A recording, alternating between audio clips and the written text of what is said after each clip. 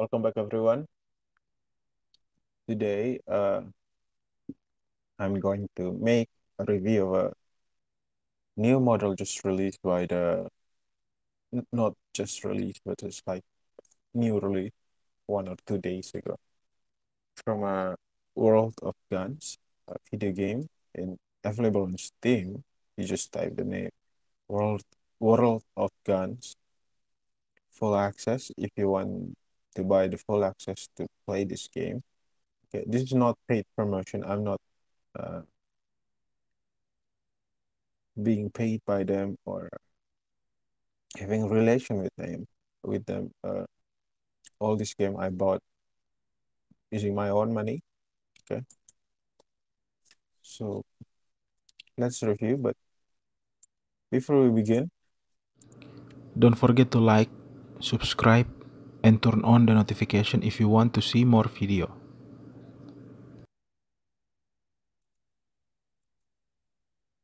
uh, let's read a little bit information about it. Okay,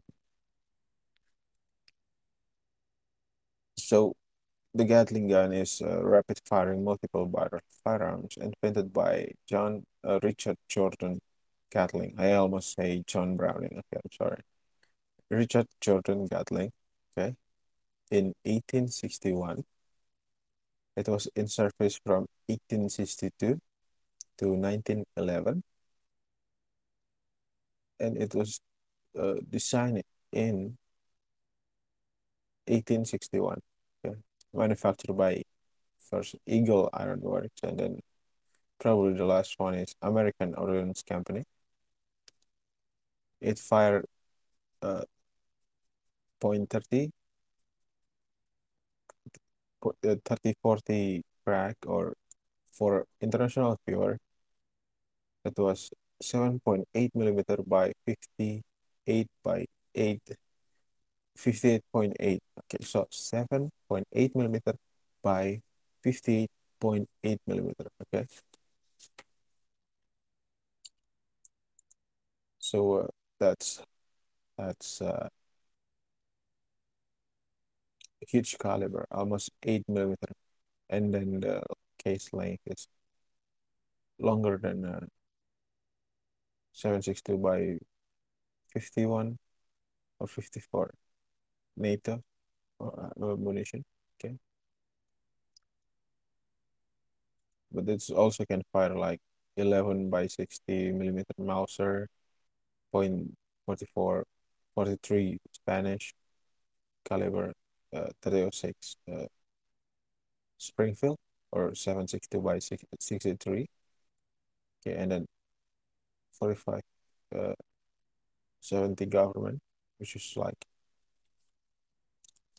huge caliber.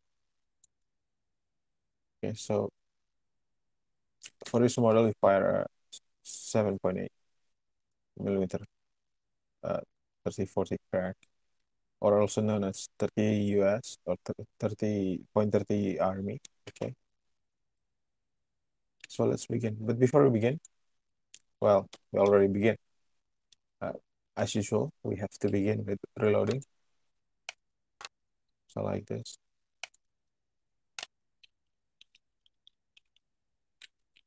Okay, we reload. Oh, we cannot reload with everything here. We have to fire it first. So maybe I'm gonna fire it like this so you can see it's firing.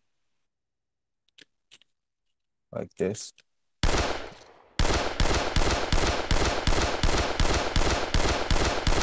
you can see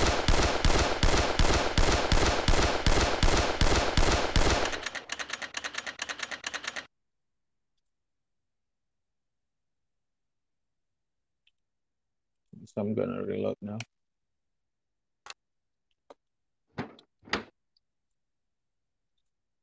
So when you reload, you just disconnect this magazine spring.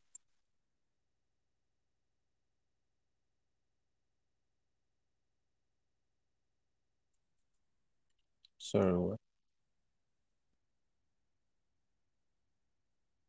I think the animation here is a little bit wrong. It's supposed to be like Like if you when you pull like that, wasn't it gonna stuck here on the magazine spring reset?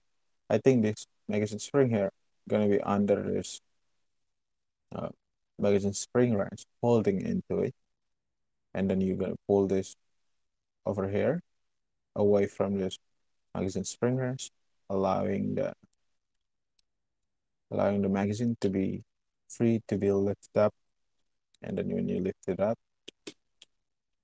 like that, okay, now you can put in new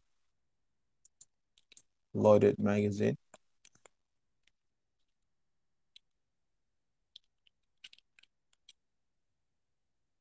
with ammo into the magazine well. Maybe not magazine well, this is copper body, okay, but it's like magazine well in my eyes. And right there, it's done. Okay, so as you can see, it's like a simple magazine spring latch into the magazine spring racks. Magazine spring that resting on magazine spring racks. Okay, now let's see it's firing. Luckily, we can just click on the mount here and everything is invincible. Imagine if I have to manually like click on this mount here. It's gonna be annoying for me. Okay, so this is the mechanism here. This is the hand crank. Well, this is the crank you're using your hand. So compared to a minigun, which is using electric motors, this one is like for the time is modern, but for us now it's really like using your hand. Really, you don't have electricity in your country. Like probably that's what I will ask if I see this uh, in like somewhere. Well, did you guys think if it's okay? No, no, no, no, no. I cannot talk about current conflict. I cannot. It's bad for monetization. Okay, so if you rotate this crankshaft here, it's gonna rotate the crankshaft form and turn the worm gear here like this. You see that?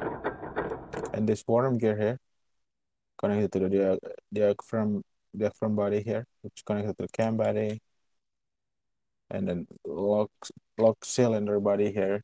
Okay, connected to the bolt 1 to 3 to N to 10, not to N.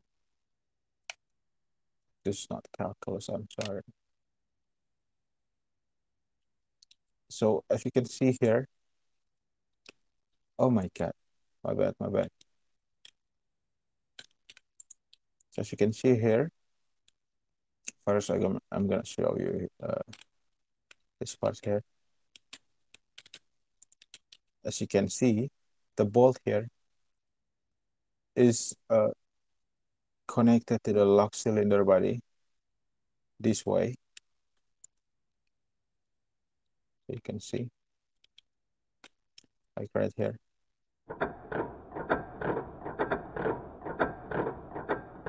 Okay, so it's locked here. The bolt and the lock cylinder body here is locked together. So when you rotate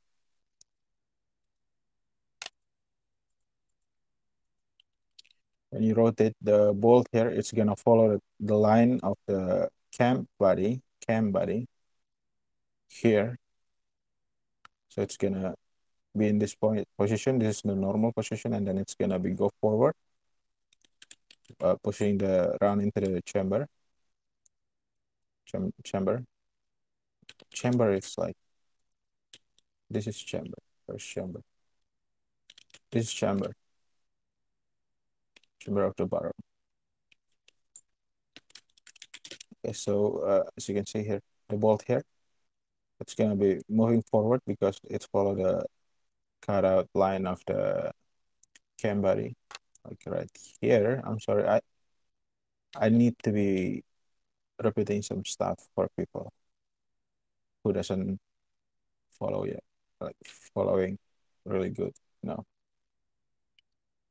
So this bolt here moving around, following this line here. So it's gonna go forward, pushing the round into the chamber like this. Like watch the bolt number 2. It have round in the carrier block here. It's gonna moving forward because it's follow the cam body here. So it's gonna move forward like this. Now that the round in the chamber, as you can see from down here, the bolt 2, and then the round is being pushed into the chamber. Okay, right there. And then when in that position,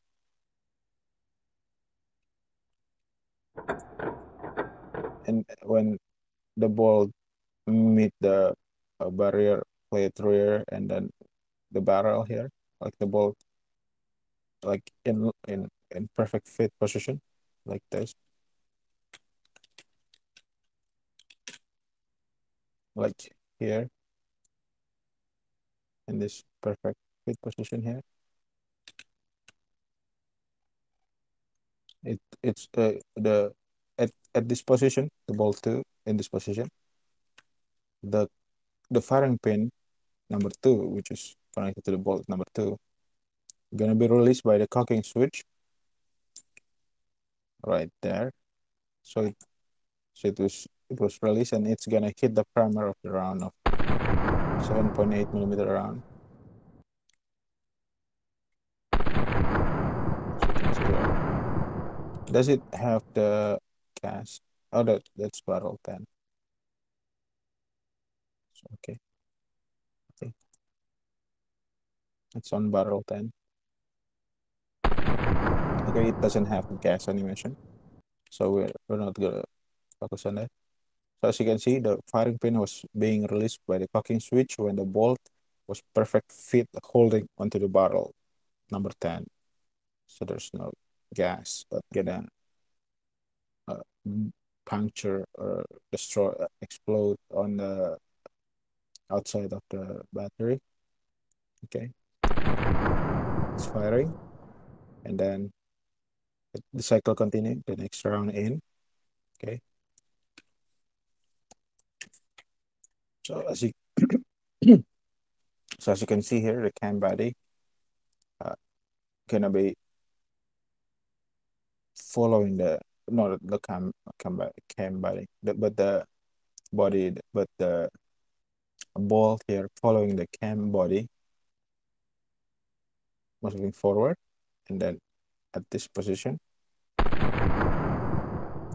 it's gonna be entering the cocking switch. So the cocking switch holding the firing pin in place. Okay, like this. The cocking switch holding the firing pin in place while the ball go forward, providing space here. So you see the distance created between the firing pin and the primer here. Like this was this close, right? And you keep rotating, keep making distance until it was outside of the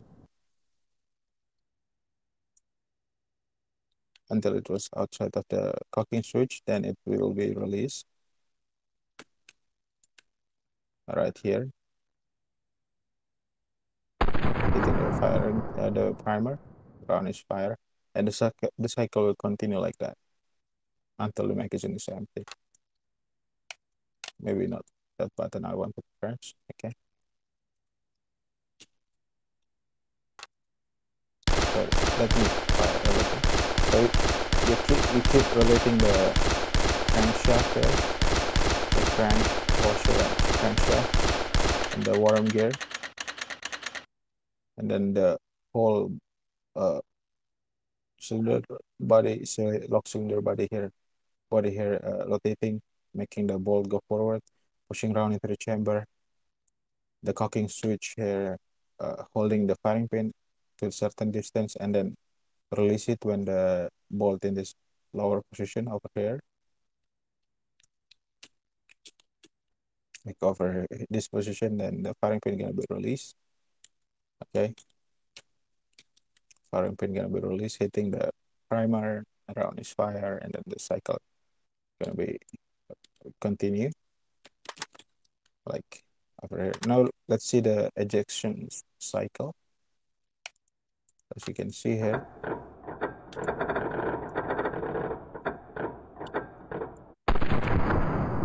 first round is fired. Now you see the bolt here, and the extractor is extracting the round from the chamber like this. Round was extracted from the chamber, and then when the round is in this fully exposed outside here, uh, sitting on the carrier block here, it's gonna be pushed out by the plow here, or the plow, plow. Okay, it's like, I think the the story is the Jordan Gatling was a farmer, and he was inspired by the farming equipment he have to create this, okay, for the needs of the American Union side at the time. I'm sorry, I cannot talk about history because YouTube don't like that on gaming channel. If you're gaming, you're gaming. If you want to be history channel, please be history channel. I think that's how YouTube works. So let's continue. So the plow here gonna kick out the empty casing out right here. It's being kicked out. Okay. And then the bolt also being pulled back.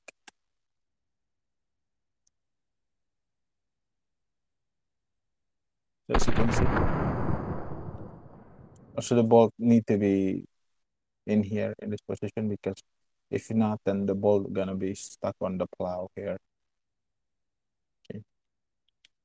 So you're gonna continue the cycle. The empty casing was being kicked out by the plow here. Okay. So it's gonna continue like that. Maybe I'm slow here. So as you can see here, the plow kicking out the empty casing. When you keep rotating the mechanism. Okay. So I think that's it. There's like, how many barrels? 1, 2, 3, 4, 5, 6, 7, 8, 9, 10. 10 barrels? Really? Yeah, it's a 10 barrels. On minigun, I think it's 6. Like odd number, or like 6, 3 for the 50 cal version. Okay, but this one is 10, a 10 barrel. And it was carry on top of this mount here.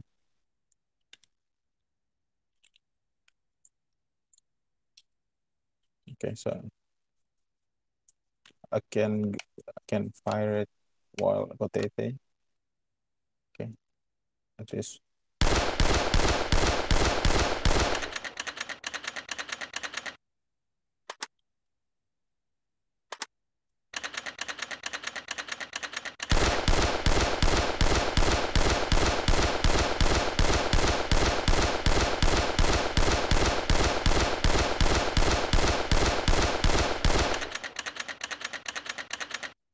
So yeah,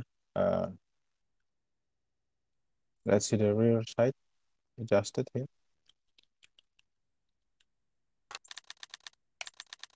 So this is the rear side here.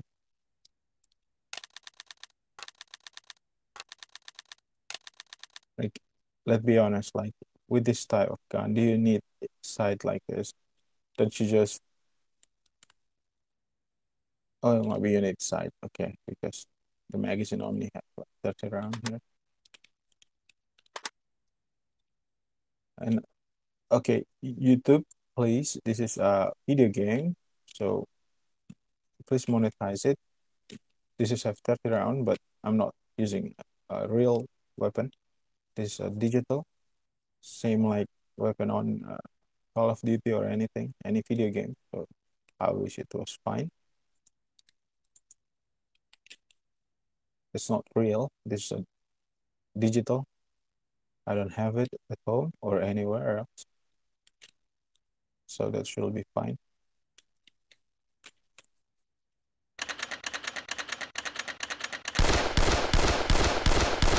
So yeah, you see the whole mechanism from this angle. Okay. I think that's it. There's no other thing to review here. Like it was hand cranked, like you the whole system using your labor and not using a gas mechanism or electric or anything like that. So rear side also just like right here. So okay, so that's it.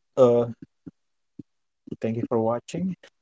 If you like what you see, please like, subscribe, share, comment your opinion if you want to share it.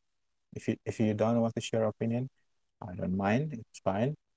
Uh, also consider becoming a member because it helps me.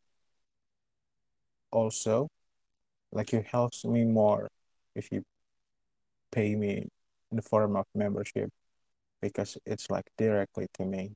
Well, you could probably take like 40%. I don't know the number. But the point is, it's like directly towards me because you giving me money directly, not from ads. So if you're interested, please become a member. There's a perks there that for now it's not much yet, but if we as we grow, there's more perks coming. There's more content coming, and you're supporting me and allowing me to make other review of other gameplay, review of other video game. Okay, so it's really helped. Uh, I think that's it. Thank you for watching. Like, subscribe, and comment and share. And I will see you in the next video, maybe in 1 or 2 days, like usual. Thank you for watching. Bye bye.